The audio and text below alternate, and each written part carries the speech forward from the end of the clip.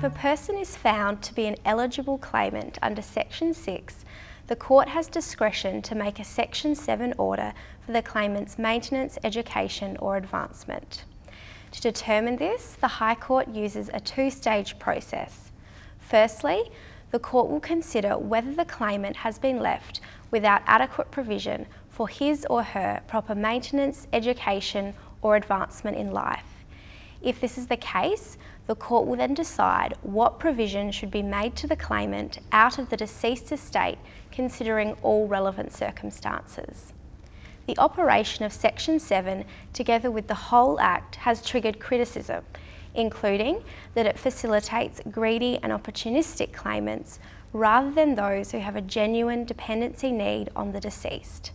Interstate law reform bodies have considered, and in cases like Victoria, implemented reform to limit eligible claimants and to establish mandatory factors for the court to consider before making an order. Under the Victorian Act, the court must be satisfied that at the time of the deceased's death, the claimant was wholly or partly dependent on the deceased for his or her proper maintenance and support, and that the deceased had a moral duty to provide for the claimant's proper maintenance and support.